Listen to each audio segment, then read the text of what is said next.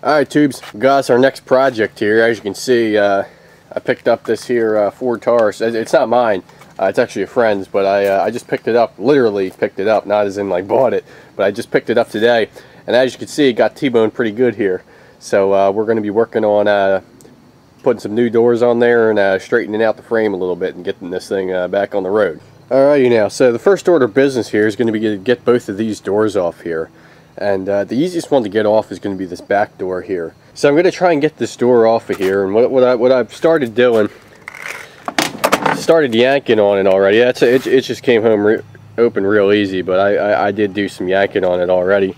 So that actually gets that open enough that I can get in here and I can get to the bolts here. And you got 13mm bolts here. I'm just going to pull them out and then use my Torx bits to get this this little you know, your thing that keeps your door from opening all the way. Get that out of there, and then hopefully we can pull this door off. Alright tubes, I got this door off, and like I was mentioning, you know, there's damage that we didn't see before.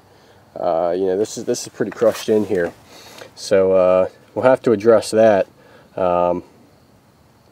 This one hinge here has also been widened a little bit, but probably not in a way that even affects its that's not moving because my socket's still on there, but it's not really affecting its motion, so I just got to put the little tab back on there. I'll have to see if it actually still lines up with the other door. It should, because I don't think that was stretched out that way.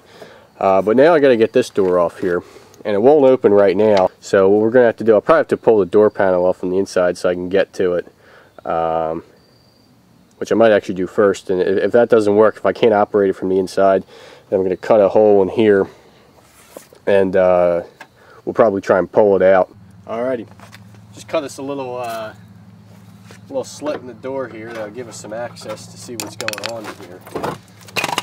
Pull that out of the way. Hopefully, yeah, you guys can see what I'm doing. I obviously wear gloves, or otherwise that when I just slipped there, I would have been on my way to emergency room. So don't be stupid.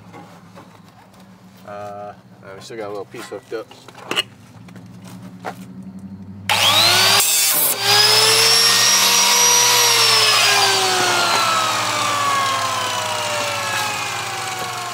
Alright, so now I'll pick you guys up here. The idea here is I can see what's going on with the mechanism. So stand by here while I develop a game plan, and then we'll try and implement it.